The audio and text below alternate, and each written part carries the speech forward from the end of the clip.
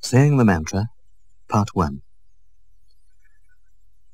Learning to meditate is learning to say the mantra. And because it is as simple as this, we should be quite clear in our understanding of the process of saying the mantra. We must grow in our fidelity to the mantra, and in the same proportion, the mantra grows more and more deeply rooted in us. As you know, the mantra I recommend you to say is the word Maranatha, the ancient Aramaic prayer which means come Lord Jesus.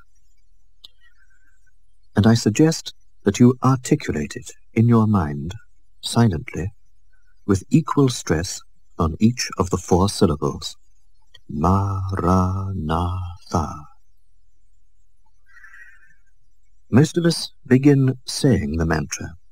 That is, it seems as though we are speaking it, with our mind, silently, somewhere in our head. But as we make progress, the mantra becomes more familiar, less of a stranger, less of an intruder in our consciousness. We find less effort is required to persevere in saying it throughout the time of our meditation. And then it seems that we are not so much speaking it in our minds as sounding it in our heart. And this is the stage that we describe as the mantra becoming rooted in our hearts. No metaphor is really very satisfactory in this matter, but it's sometimes helpful and reassuring to know that one's own experience in meditation is also the general experience of the faithful. And so, at this stage of sounding the mantra in your heart, you might describe it as similar to lightly pushing a pendulum that needs only a slight stimulus to set it swinging in a calm, steady rhythm. It's at this moment that our meditation is really beginning. We are really beginning to concentrate away from ourselves, because from now on, instead of either saying or sounding the mantra, we begin to listen to it, rapt in ever-deepening attention.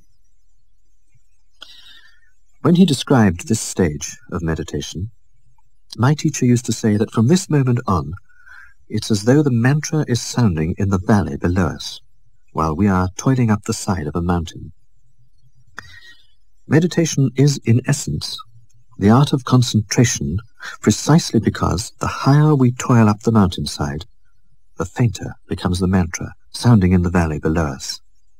And so, the more attentively and seriously we have to listen to it.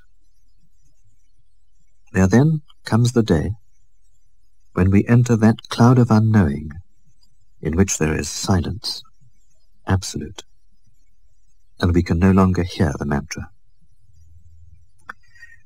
But you must always remember, we cannot attempt to force the pace of meditation in any way, or to speed up the natural process in which the mantra roots itself in our consciousness by means of our simple fidelity in saying it. We must not be self-consciously asking ourselves, how far have I got? Am I saying the mantra, or sounding it, or listening to it? If we try to force the pace, or to keep a constant self-conscious eye on our progress, we are, if there is such a word, non-meditating, because we are concentrating on ourselves, putting ourselves first, thinking about ourselves. Meditation requires complete simplicity. We are led to that complete simplicity, but we begin and continue by saying the mantra.